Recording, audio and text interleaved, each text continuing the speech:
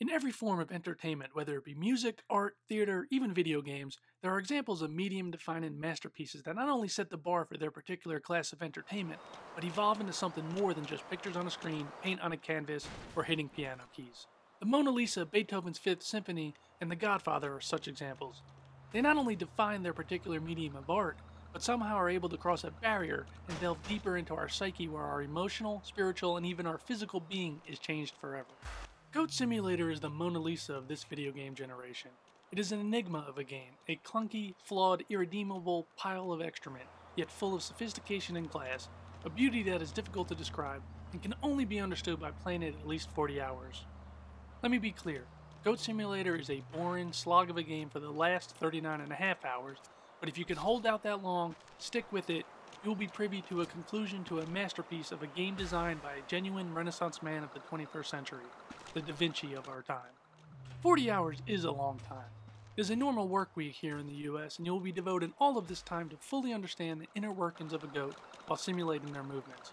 Walking, running, jumping, even licking are some of the movements you will be simulating while taking control of the main protagonist, the goat. There is a ton of walking in Goat Simulator, a ton, and you will be stumbling down cliffs, falling through objects, and tripping over small stones as you make your way around the poorly designed, simple looking, yet utterly beautiful and captivating environments. When the brilliant lead game designer announced this game many years ago, players were left wondering, scratching their heads what Goat Simulator would be all about. We waited in anticipation for the first glimpse of the supreme game designer's vision, and while small bits of Goat Simulator were given to us, we were left wondering what it was all about. After 40 hours of gameplay, I can honestly say that this was the most dreadful yet delightful, boring yet exhilarating, brain-dead yet moving experience of my life. Yet I still have no idea what the hell Goat Simulator is all about, or what the hell I just played. I can't help but wonder if this is what the super talented and weird lead game designer had in mind all along. To deliver a game that is utterly bonkers, a broken mess, with frame rate clipping, audio and graphical issues, but somehow teaches us something about our lives. To teach us through his game how to become better humans, that we need to work together to survive and strive, and stop licking butts all the time.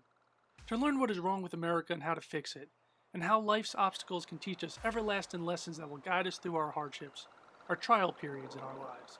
And without these hardships, the good will never shine as bright. I have given up a good chunk of time of my life playing Goat Simulator. Time that could have been spent with my wife and kids, enjoying the real world, breathing in fresh air, and listening to the sound of chirping birds and leaves rustling in the wind. But I wouldn't have traded any of my time with Goat Simulator for these things. I have learned life's greatest lessons through struggling through the train wreck that is Goat Simulator. I didn't enjoy any of it, yet I can't stop thinking about it.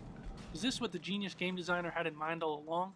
Did he foresee that this game would impact humanity in such a resounding way? I think so. Goat Simulator is simply a game that shouldn't be missed, yet shouldn't be played by anyone. It is the defining game of this generation, if not of all time. What it defines, I have no idea. But I am left contemplating so many things in my life, and now look at those things through a new, clearer lens. I was lost, but I never knew it till I completed Goat Simulator.